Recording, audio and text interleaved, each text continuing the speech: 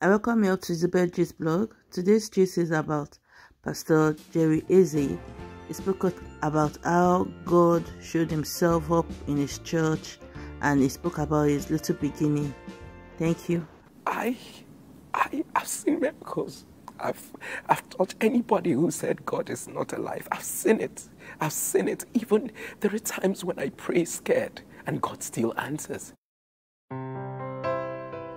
Jerry Eze is the senior pastor of Streams of Joy International Church in Umuahia, southeast Nigeria.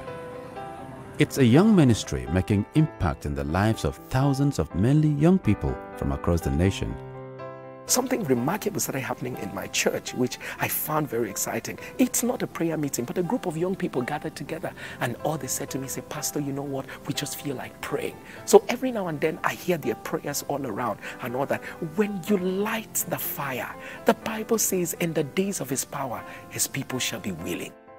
Now, even though that the Lord had big programs and big Jerry says his call into the ministry came while he was only a child, but only his mother was aware of the divine mandate.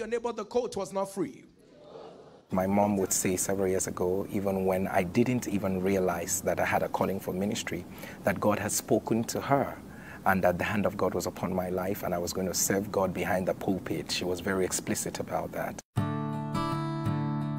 Jerry and his 3 siblings grew up with their single mother. She didn't live a very, very, very good life. And she had 4 of us from different men. And so that's the kind of background that I came from. And so when my mom got born again, she so regretted what she did. And she devoted her life to bringing up her children in the fear of the Lord. There were things that other children did that I could not do. There were fun that other children had I could not have. My mom was someone who would take me out on early morning cry, you know, that the evangelism in the early hours of the morning. And when we get out there, I would expect my mom to preach, and she turns to me and says, you are the one that is supposed to be preaching. So the more I grew, the more the reality of the words of God for me became evident in my own life, not just what my mom was saying. Life was tough for Jerry and his family, but they were content with the little that they had. I love to work for God. I did everything doable. I would sweep the church. I would clean the church. I wasn't doing that because anybody was mandating me or was looking for anything. I just loved God like that. And so a very kind couple met me in church and decided to pay my way through school. Though Jerry knew he had the call of God upon his life, taking care of his family was priority to him. I hated poverty, so I said anything it would take me to break the backbone of poverty, I would do it. And then pastors were not exactly worthy examples of people who God can bless. So I went to do a secular job. I started working in a media house. From a media house, I went to work for the World Bank project on HIV and AIDS.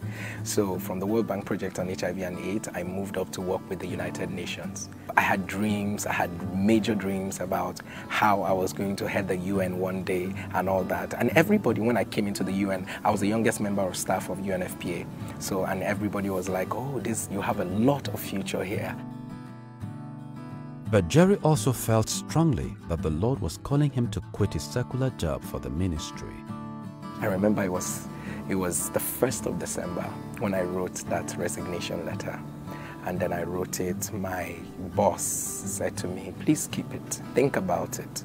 You don't know who you are. You don't know who you're going to become and all that. I told him this is what God wants me to do right now. I was crying when I dropped the letter. Though it was a difficult decision to make, Jerry says nothing could be more fulfilling than seeing what God is doing through his ministry. My greatest excitement is when I see lives change and when I see God move in spectacular and miraculous manner. When I see things like commercial sex workers who come to church, not because you preach the salvation message, but they say there was something about the atmosphere that broke them down. You see, there are times that God does things that you really don't understand because it's all God by himself. Every time I see God do the unthinkable, I'm lost for words. Because in the past 3 months in our church, it's like I don't know what is going on. It's like my head is swimming, because everything you see, a blind eye opening, and sometimes it's not even the prayer you made. You see women for 12 years who couldn't conceiving. You see people who are given the medical reports, God changing. You see children with autism, God healing them. You see people with tumors and everything. And I say, God, I can't do these things. It's only you that can do it. So I've seen miracles. I've taught anybody who said God is not alive. I've seen it. I've seen it. Even there are times when I pray scared and God still answers. Jerry believes that the world is about to experience a revival, and God is raising a new generation of people from all over the world to manifest His glory. If we thought we had seen anything in the past, is nothing compared to what is about to unleash, because there are people scattered all over the world. Now this time around, they are not trying to say, I'm in ministry to get a car, I'm in ministry to get a bigger house. But there are passionate people who are saying, let the name of Jesus be praised. Let them know that there is a God who is able to turn things around. Let the gospel of the kingdom reach to the uttermost part of the earth. And so that's what God is doing.